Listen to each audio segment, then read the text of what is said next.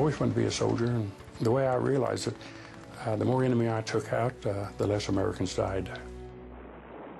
There are lots of people who deserve the award. I am the lucky one. I'm alive to talk about it. But there are grieving mothers still whose sons were every bit as brave. The hero to me is the guy that gave everything he had, his life, to save somebody else. I don't like that I don't have him, and I do feel cheated, and I should be better, but it was done for the right reasons. There are children that have been born because of Jason, because their daddies came home.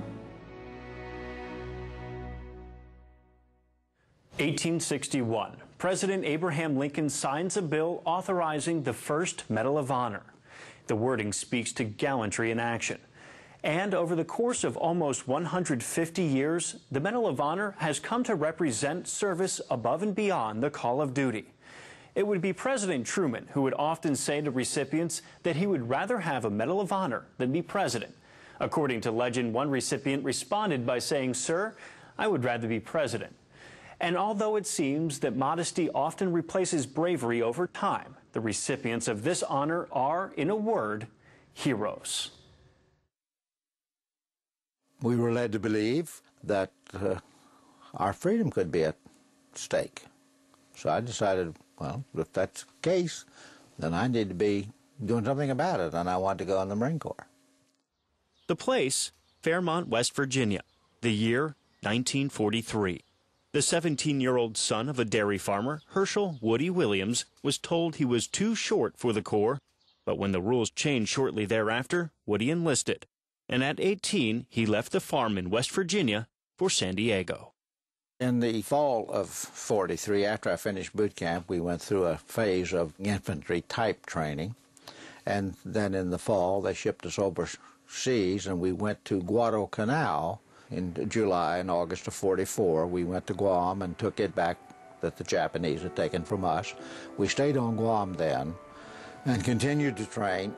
So then in early February, they loaded us aboard ship, and it wasn't until we got aboard ship that we knew where we were going. Where they were going was Iwo Jima. It was February 21st, 1945. Fighting had started on the 20th. Woody and the others on board were told they probably wouldn't even get off the ship. Because we were the reserve division to two others, they didn't think they would ever need that many people. And that we'd be gone about 5 days, and then we'd probably turn right around and go back to Guam. They didn't turn back. They went ashore.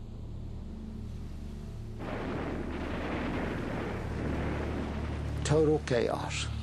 There was just equipment everywhere that was blowed up, and part of it sunk, and stuff on the beaches that the Japanese had blown up with the mortars, the artillery and that stuff. There was just equipment everywhere. And there were a lot of Marines because they had no way of getting them off the island once they were killed. When we hit the sand trying to get up toward the first airfield, it was just like walking on BBs or marbles or loose corn. It just, very difficult to get any foothold. And we met in a big shell crater. Tried to get down below ground level, and the shell crater was deep enough that we could do that. And that's where Captain Beck was looking for ideas and very frustrated and for the number of men that he had lost. That's where he asked the question of me, did I think I could knock out some of those pillboxes? And as I've said many times, I have no idea what my response was. Some of the other guys in the hole with me later said that my response was, I'll try. I don't know whether I said that or not. I probably did. This guy sounds like me. I might say that. Woody Williams did more than try. As his citation for the Medal of Honor reads, quote, he fought desperately for 4 hours under terrific enemy small arms fire and repeatedly returned to his own lines to prepare demolition charges and obtain serviced flamethrowers, struggling back, frequently to the rear of hostile emplacements to wipe out one position after another, end quote. There are some parts that are in my citation that I do not remember at all. And I'm sure it was a fear bug that took that away. I'm convinced of that. There are some that are so vivid that they just never go away. They're just always there. And all I have to do is stop for a second, and there they are. I have to emphasize, I didn't do this alone because there were other Marines helping me. But I did use 6 flamethrowers over a period of 4 hours. I have been asked, and if you were to ask me, how did I do that? I have not the slightest idea. In the end, more than 6,800 Marines lost their lives on Iwo Jima. When the flag was raised over Mount Suribachi, it was day 4 of the exhausting and deadly 36-day battle. February 23, 1945. Another 7 months would pass before Woody Williams would receive his Medal of Honor from President Truman on the White House lawn. I am so frightened. No one can understand. Maybe they can't.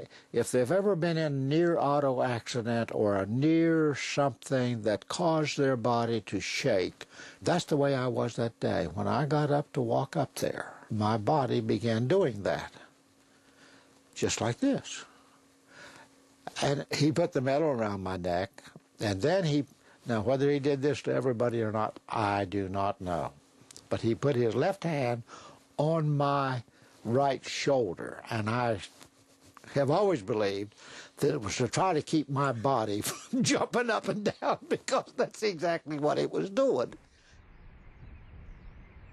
More than 60 years after the action, the memories of his fallen brothers are far from faded. The medal that I so proudly possess really belongs to them. They gave more than I did. They gave all they had. So when I wear it, I don't wear it for what I did. I was just doing a job for which I had been trained. But I wear it in their honor, not mine. And I just figure I'm the caretaker of it. I'm going to take care of it. But it's theirs.